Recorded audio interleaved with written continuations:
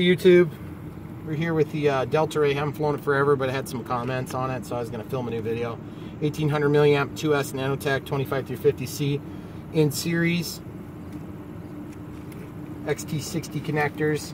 I do two so that I can balance the plane out a little bit better for more appropriate CG.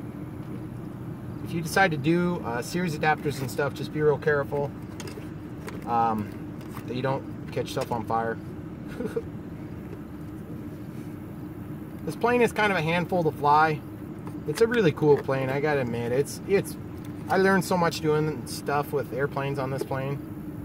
Throttle cuts on, you gotta be really careful. I have differential thrust on these. You can hear the 4 chimes for the 4S, which is pretty cool. And it's been a little bit since I flew it, so I'm struggling a little bit to remember how to stuff all the wires so that it all fits. But if you haven't already seen my videos and stuff, this plane has steerable nose gear, rudder, retracts, 2 brushless motors, 30 amp ESCs. These brushless motors are Hobby King donkey style 1550 kV ST2204s. Very, very heavy retracts. Metal trunnion, way too heavy, don't use them. Steerable nose gear, having some problems with that, getting a little bit stuck, so anyway, enjoy, guys. Okay, here we go, guys. Oh, and then spoilerons, and then lighting. So there's like everything on this plane. Throttle cuts off. Here we go. Gear up, flaps off.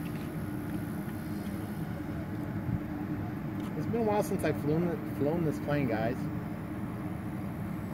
As you can see, it's pretty fast compared to what you're used to with the Delta Ray.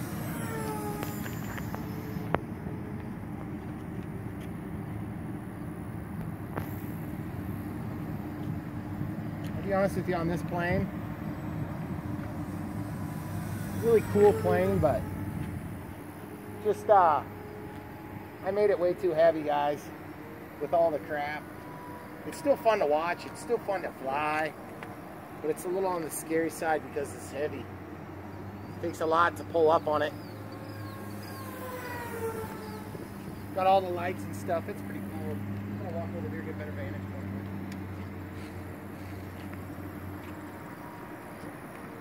It'll do vertical, but it's not unlimited, that's for sure.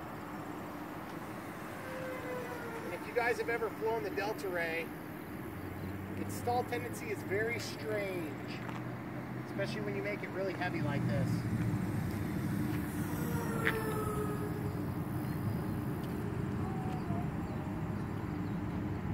The other thing is, you don't need a rudder on this plane because look what the rudder does, it just rolls it. You might as well just stick with the ailerons. If you're trying to roll, use the ailerons, don't use a rudder. Anyway, I'm going to take a landing. Not feeling it. I'm gonna go to the main landing strip, hon.